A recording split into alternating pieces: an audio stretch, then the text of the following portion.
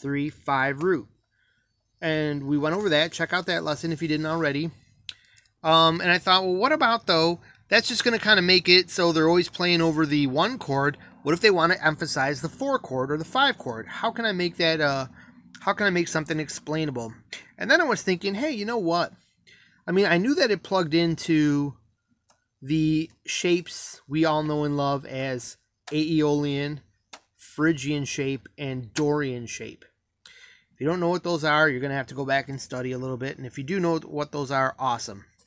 Just by shape names, don't worry that they also have a mode name, and that gets confusing for people. We're not talking about Dorian, Phrygian, or Aeolian today, but they correspond like this. If you are playing an Ionian, there's always a square box in the fretboard. We've gone over that in other lessons. This square box can help you navigate the entire fretboard super easy. Check out all those old lessons. If you know about this, great. You may know that the Ionian is 7 root 3 4. And then I thought, well, wait a minute, is Lydian the same? And the intervals actually change. The pattern is the same, but the intervals inside the boxes actually change. So I thought, what are they? And when I mapped them out, some interesting things developed. I saw some cool geometry.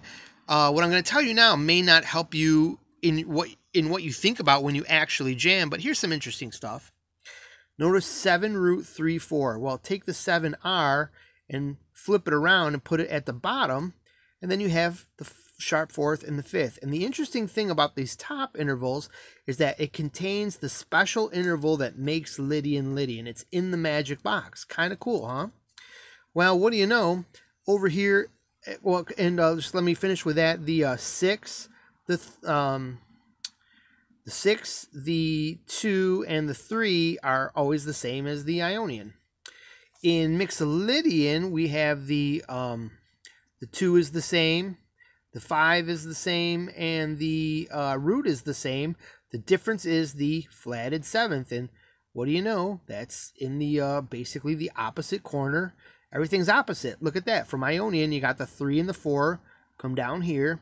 Then it's the 6th and the flatted 7th. Make up mixolydian. Pretty cool, huh? So that's just something that you might remember when you're jamming and you're over that square and you want to actually emphasize one of those intervals for a particular reason. There you go. But what might be a little more handy is this. So you can see here that if you just look at these for their basic pentatonic shell, the interval is always the same. Root, your root is going to be here. But if this was your 4 chord, it would still be root, 3rd, 5th, root, 3rd, 5th, root. Same with this one, root, 3rd, 5th, root, 3rd, 5th, all the same. So what makes it different? It's the other plug-in notes. It's where you put the square. Here you put the square here, and I forgot to draw. See if I can get that drawn in really quick there. Oh yeah, right there. You've got your square there, your square there, and your square leads up back here, which is this square for Aeolian. And Aeolian has a broken square over the string shift and half a square down here. We'll talk about that in a second. And the mixolydian has a, because it's always as is above, so is below. So if you have a square above, you have half a square below. We have a full square above and half a square below. And this actually is the same as this. This shape occurs just after this shape on the fretboard. So this is actually this box. But however, we wouldn't consider this the this would be the 5 in the root if we were playing, emphasizing our 4 chord tones of our 4 chord. But here we'd be emphasizing the chord tones of our 5 chord. Then it's going to be over here and over there. Sound good? So we have the police checking us out. But anyways, you can sue us for giving a guitar lesson. Down here I tried to show you here how the square and the side there, so how it shows up in the bottom there. But anyways, so you can jam emphasizing the chord tones, but also know the scale notes of whatever you're jamming in. So I'm going to jam for you now, and I have a feeling that that officer is probably going to stop and ask us a question, but maybe he won't. Maybe he'll just breeze on by and cool, there he goes, checking out the park. So here we go. I'm going to step on the pedal here. It's going to play a 5 chord and a 4 chord. I think we're the A is the 5 chord and our G is the 4 chord. So what key is that? I think that's going to be the key of D, if I'm not mistaken, right? And yeah. And I'm going to, which is inconsequential to know anyways. I'll just jam a little bit for you using this shape, and you'll hear that I'm going to plug in these tones and they're going to sound okay. So I don't know how I'm going to be able to show you me playing, but, or even where I'm going to mount the phone while I do this, but so you can see anything at all, but I guess we'll do this. How about that? I don't think you guys can see anything there, but here we go.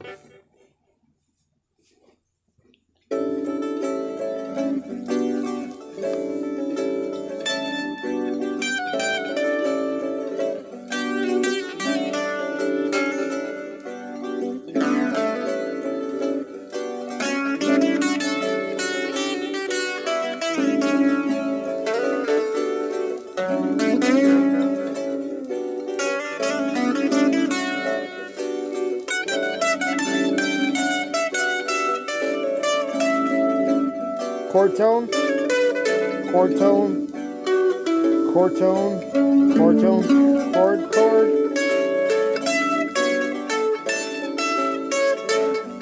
Non, chord tone, non, scale tone,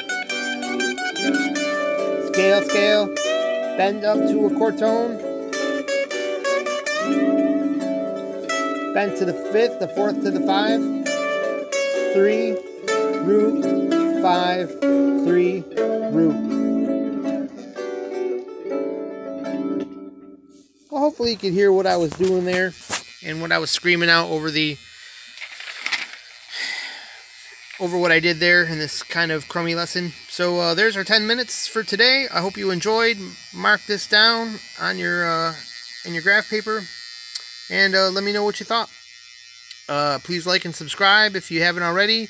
Tell a friend about these great lessons that actually help you, show you something you can take home and study versus a look at me lesson. I'm going to teach you how to play 18 notes per string and tell you about a whole bunch of random things and a discount code, and really give you nothing tangible during the whole 20 minutes I talk to you. Oh, well, I'm not going to name any names, but that's a lesson I saw yesterday that I was just frustrated with, but it was good because that got me to think about putting the energy into giving you guys this lesson. So have a great day, and we'll talk to you soon. Let me know about other lessons you'd like to learn. Thank you, and have a great day. Bye.